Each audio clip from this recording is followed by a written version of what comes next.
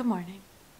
I am so sick of looking at this, but some exciting news on that front. I went to the dermatologist a couple days ago, which is a regular occurrence, but this was for specifically for an acne check-in. And I walked in, the doctor looked at me and said, okay, it's time for Accutane, which was validating because that's what I've been thinking, but also disheartening. So I'm like, okay, so you recognize that this is a problem. This is not like a sudden decision.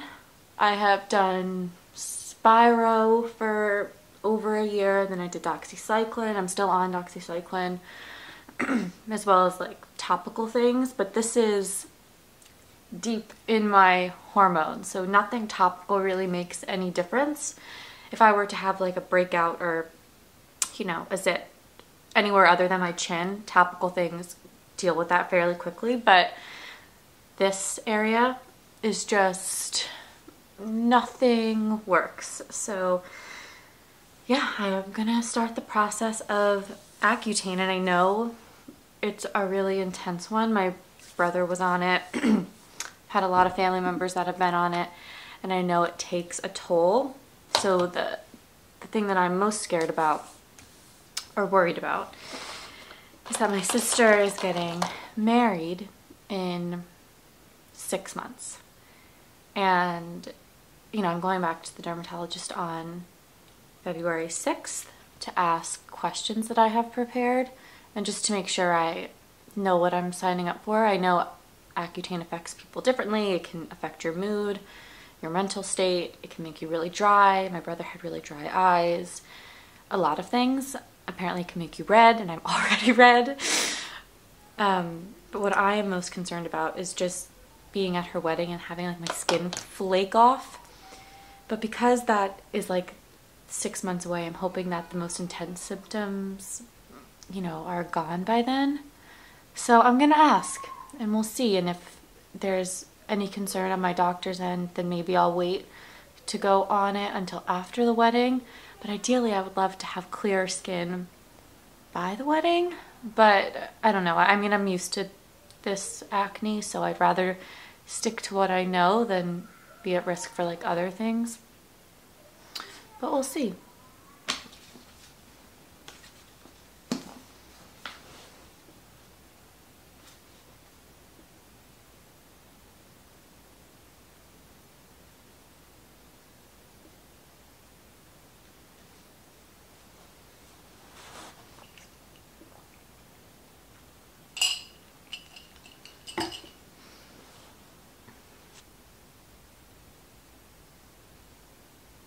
I got distracted for about an hour because I am reading such a fantastic book. And I know I said that I was going to take a hefty break from Hobb to read other things, to stretch out the process of reading The Realm of the Elderlings, but I have no self-control. And I instantly dived in to Ship of Magic only a day or so ago, and I am already loving this. I've mentioned before that I have been reading the series, The World of the Realm of the Elderlings, kind of out of order, accidentally at the beginning, and now I'm trying to get into the right order, or the recommended order. But if you have read the Rainwild Chronicles, you might know that there are a couple of things that I spoiled for myself, because in this book we are following the Vestreet family. I'm not sure if I'm pronouncing it correctly, but I have been all over like the Reddit threads reading about this family because Selden and Maltha are not new to me. I have read about them and their adult lives in the Rainwild Chronicles, so I know so much of what happens to this family. But either way, we are focusing on a character that is only briefly mentioned in the other series that I've read, Althea, and she is already such an exciting character to be reading about. This is a massive saga. You can already kind of tell how many different perspectives and characters we'll be following. this is really about the live ships. This entire series is called the Live Ship Traders series. That is like some of the most interesting magic in this world about these ships that are actually, it's called their quickening, where the figurehead actually comes to life and has not personhood, but has personality and life. And Althea has been kind of sent away from her inheritance, essentially has been taken from her. And I think we are about to follow her on her grand adventure. I think she'll be one of our main focuses. But then there's also this kind of evil pirate figure named Canete that we have been following a little bit. And it looks like Althea and Canete's journeys will eventually intersect, because he is looking to become king of the Pirate Isles and looking for some magical treasure. So it is just like so incredible. There's already such emotion and like heart-wrenching things happening to this family, but all with this like incredible backdrop of the live ship, which is just so exciting to read about. And we just saw like the first quickening and this live ship come to life, and we already are seeing Althea's relationship and like a deep emotional and soulful connection to the ship. It's just really wonderful. It's blurbed by George R.R. Martin, and I am just so excited to be swept off into this world again, even though I know about some of these characters. I know what eventually happens to them. I'm just like, all I want to do is read this. So that's why I've gotten distracted for a few hours, but I did promise myself that I would get out of the house today.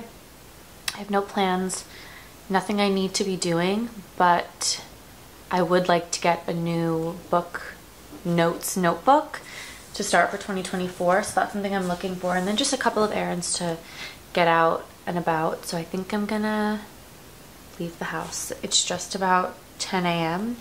So some of the shops are just opening up, and I'm gonna go explore a new neighborhood, because obviously we moved and I am not very familiar with the neighborhoods around me. So that's my plan. Slits for nostrils. Lord Voldemort had risen again.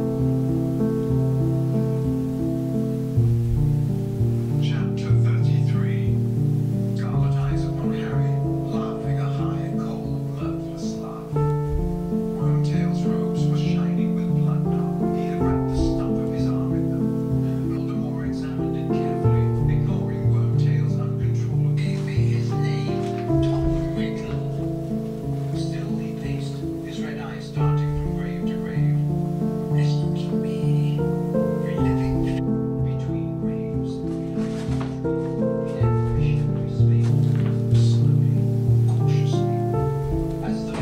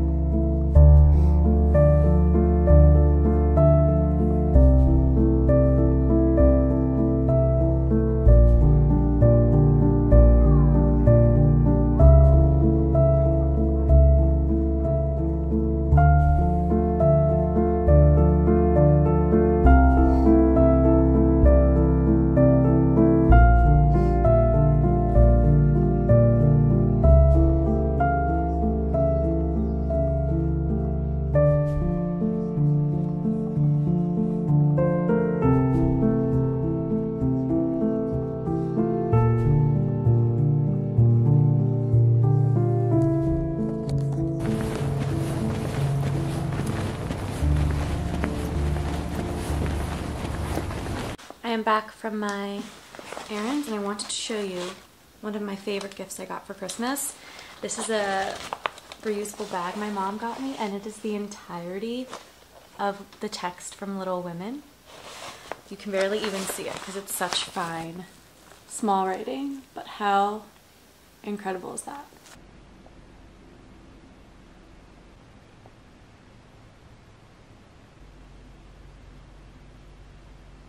I read for a few hours and can confirm that this is so wonderful.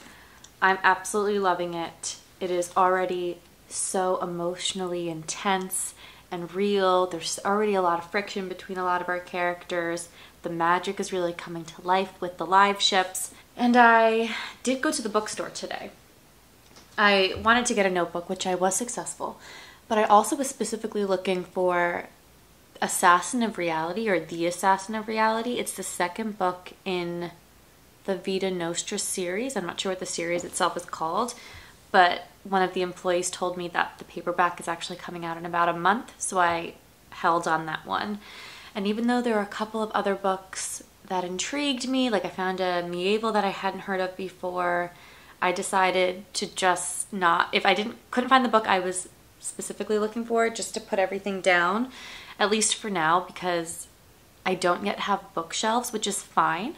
I think I probably won't have them for like a good few months still.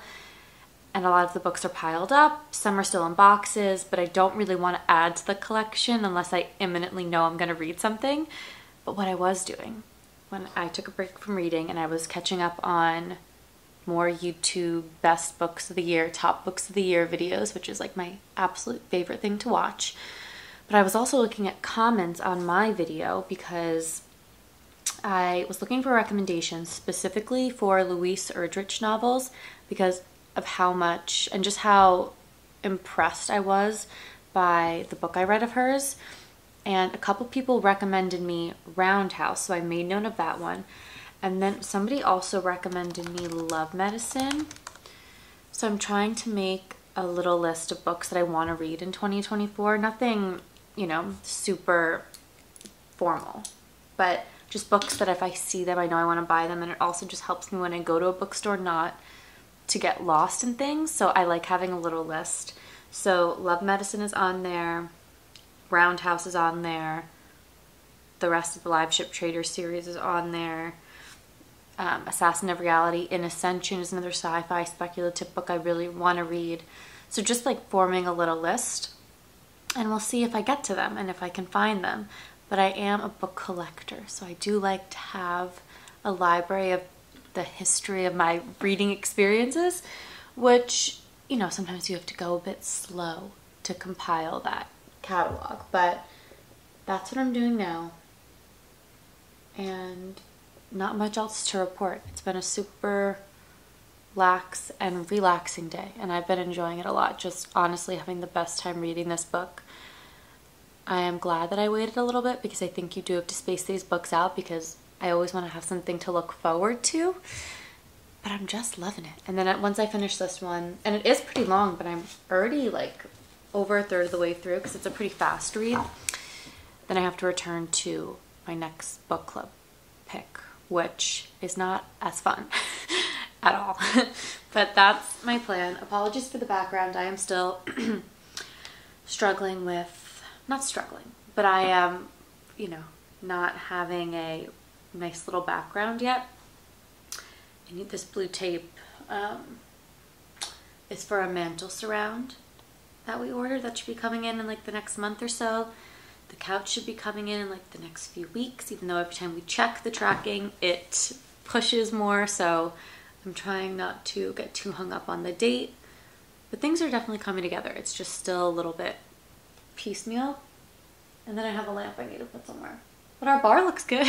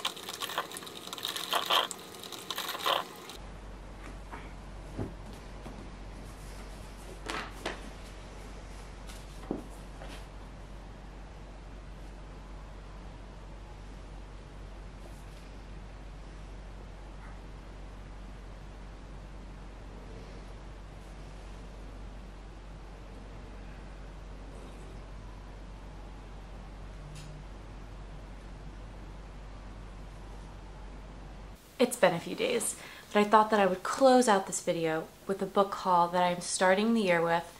These are some that I got over Christmas, the holiday period, and then I did go to a bookstore with my cousins yesterday and got 2 books, but they were both ones that were kind of on my list or list adjacent, so I think they count, and now I'm hopefully going to take a break. But the 2 that I got yesterday, these are both from a used bookstore. I got a Louise Erdrich, which I was mentioning I'm looking for more of her novels. This is not one that I've seen recommended to me specifically, but it's called La Rose, and I was just really intrigued by the blurb here. It sounds kind of thriller-esque. I won't read the blurbs of all of these, but let me know if you've read this. This was just intriguing. They had a couple of her books, none of the 2 that I mentioned previously, but this one intrigued me the most. And then I got The Word for World is Forest by Ursula K. Le Guin. I just generally want to read more Le Guin. I've read The Wizard of Earthsea, and I want to read more in her fantasy worlds, but I'm also just specifically intrigued by this one. I've seen some like separate reviews. I don't know if this is, I think it's a novella, but this one has gotten high praise. And one that I don't have here, it's in the other room, but I got a short story collection by Claire Keegan, So Late in the Day. Incredible. And then the other book my mom got me is Jasmine Ward's Let Us Descend. This is the author of Sing Unburied Sing, and my mom read this over like the Christmas week and said it was gorgeous and heartbreaking. And then a book that I already read, it was my first one of the year or second of the year. I read The Giant O'Brien by Hilary Mantel. This is a historical fiction set in London in the 1780s about an Irish man who comes over to make his fortune like displaying himself because he's a giant, and then a really kind of icky scientist who is trying to collect his corpse and other oddities. So this had like really great atmosphere. And then another Mantel, I got An Experiment in Love. This just sounded really wonderful, and I'm just trying to read more Mantel. So all of these books now, The Giant O'Brien and onwards, are from a used bookstore when I went to a town in upstate New York with my family, and they had a wonderful selection. So 2 Mantels.